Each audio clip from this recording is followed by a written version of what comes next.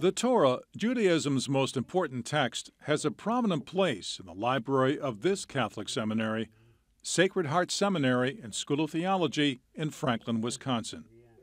That's because the academic training and formation for the priesthood here includes the genesis of the Catholic faith. The reality is that priests and other Catholic leaders serve in a pluralistic world.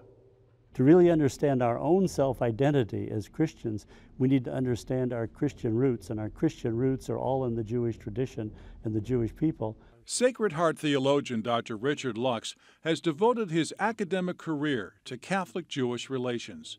He's also the founding director for the seminary's Lux Center for Catholic-Jewish Studies, a unique interfaith initiative for priestly formation and public outreach.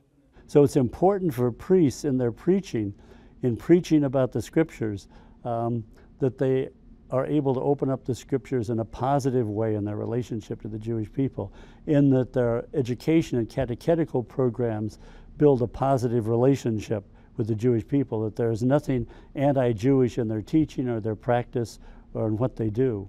As a cradle Catholic, Dr. Lux holds that belief in his heart as well as in his teaching.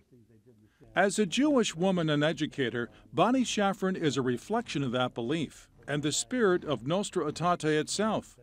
Ms. Shafran is the new director of the Lux Center at Sacred Heart Seminary. And in that capacity, she's assisting in the formation of future Catholic priests.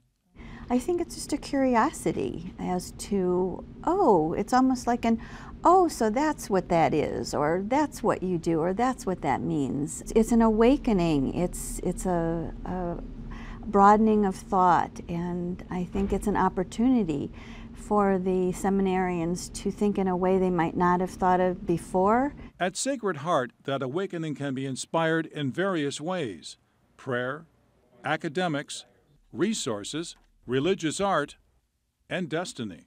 My marriage did not work out, and God gave me a second chance, and so I'm back here later in life, working toward the priesthood again.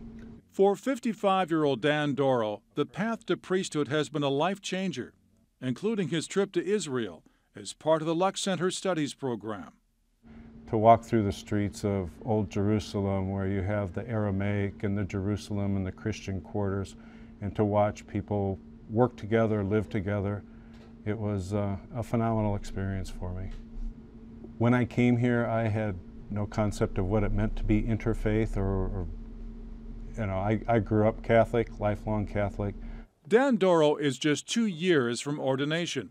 He'll serve as a priest in the Diocese of Davenport, within the Catholic Church and faith community as a whole, in the spirit of Nostra Aetate and the Catholic Jewish Studies program that broadened his vision.